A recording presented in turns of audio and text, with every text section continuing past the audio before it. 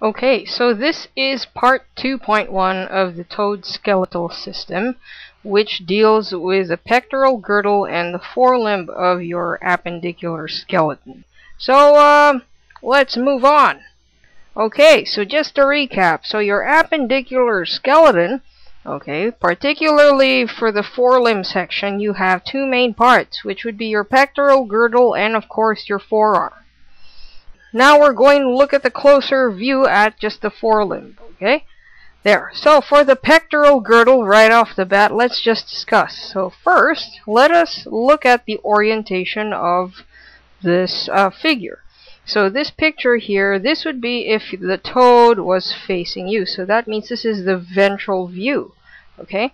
This is the dorsal view, and this is the side view or the lateral view, okay? This is the anterior portion, and this would be the posterior part. Anterior, posterior. Okay? Anterior and posterior.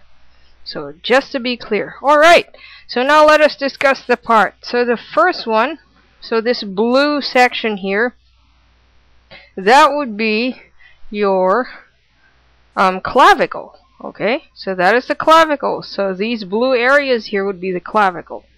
This big, this bone here right at the center, which would be equivalent to the breastbone of the human, so guess what? The name is actually the same. It's the sternum. Alright? And then, this one, this green part, so these green bones here would be the coracoid. Alright? So that's for the ventral view. And then, of course, you can see here the one in red. That would be your scapula. Okay? So, from the ventral view, you can see a lot of bones. And then, finally, this depression here would be a socket to which your forearm is attached, and that is called the glenoid fossa. Okay? So, those would be the bones that you will see from the ventral view. Now, let's move on to the dorsal view. Okay? So, technically, this time the toad's back is facing you. And the most prominent structure that you will be seeing would be these two very broad bones that have cartilaginous extensions. This would be called the suprascapula. So, supra, from the word superior, which means above. Scapula, the scapula bone, as mentioned earlier. So above the scapula. That's why it's called suprascapula. Okay? So now let's move on to the side view. So from the side view, again, the clavicle in blue, sternum in yellow, coracoid in green, a scapula in red, and the suprascapula here in its natural color. Okay? Or somewhat bleached. Now this light green, okay, that again is the glenoid fossa. So I would just like to emphasize the glenoid fossa from this view. Okay, because in the previous, or in the dorsal, the ventral view, maybe it's not that obvious. Okay, so how do you know? So, not all toad pectoral girdles will look the same. And so sometimes, so you might think, how do you distinguish the clavicle from the coracoid? It's quite simple. All you really have to do is look at the thickness of the bone, right? And you would right off the bat say, well, the clavicle is found more anteriorly and it's thinner than the coracoid. It doesn't always look like that. And so your main point of reference would be the glenoid fossa. To know which side is anterior or posterior. So essentially the glenoid fossa will always be facing posterior. The opening of the glenoid fossa will always point downward. Okay? So even if, let's say, we flip this entire pectoral girdle, you won't be confused which one is the clavicle and which one is the coracoid. Okay? There. Now let's move on to the forearm. Or, sorry, the entire forelimb. Alright? So this entire blue bone here would be the arm bone. So it's called the humerus. Okay? Now this socket, this part right here, is the one that attaches to the glenoid fossa. So like a ball and socket joint thing going on, this is the part of the humerus that attaches to the glenoid fossa. Alright? this one in red is called the radio ulna. So from the fusion of the two bones, the radius and the ulna, so this time it's called the radio ulna. Alright?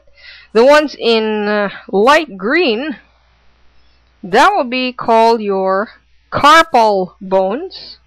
Okay? Carpal bones. Alright? Or the wrist bones. The ones in yellow will be your metacarpals. Alright? And then finally, these ones in pink would be your phalanges, or phalanges, whichever way you want to pronounce it. Okay? So that's basically the forelimb. Alright? There. Again, blue is the humerus, red is the radial ulna, green would be the carpals, yellow would be your metacarpals, and then finally pink would be your phalanges. Okay? Let's move on. So this time, we're moving to part 2.2, which would be the hind limb, the pelvic girdle, and the hind limb. Okay? Again, we're still in the appendicular skeleton. So appendicular means appendage. Okay, so we're dealing with the appendages, the ones that are attached to the main frame, which is the axial skeleton. Alright. So just to recap now, if we look at this entire toad skeleton, now we're looking at the parts enclosed in blue, which would be your hind limb and the pelvic girdle. Okay? Now let's go! So first and foremost, this is the pelvic girdle inside view. This would be the anterior part, and this would be the posterior part. Alright? This would be the dorsal part, and this is the ventral part. Okay? So now we are looking at this from the lateral view or the side view. Okay? And then I noticed that it looks so much like the logo of Google Chrome. So this, the longest bone, which is the one in yellow, that is called the ilium. Okay? The one in red would be your ischium, or your ischium, whichever way you wish to pronounce it. The dark blue center is the acetabulum, and then this green one is the pubis. Okay? So the combination or the fusion of your ilium, pubis, and ischium will give you the acetabulum. So what is the function of the acetabulum? Essentially, that is where your femur or your thigh bone is attached. So again, it is the socket to the joint. Okay? It is the socket of the femur. Alright? So to give you a better view, let's look at next the hind limb. Okay? So this is more anterior. This is posterior, or you could say distal, farther away from the center of mass. Okay? And proximal, closer to the torso. Okay? So now this light blue bone is the femur. Alright? Femur. Okay? And then next is again the fusion of two bones, the tibia and the fibula. So this is called the tibiofibula. Alright? This orange bone is tibiofibula. And then you have the ones in red and blue.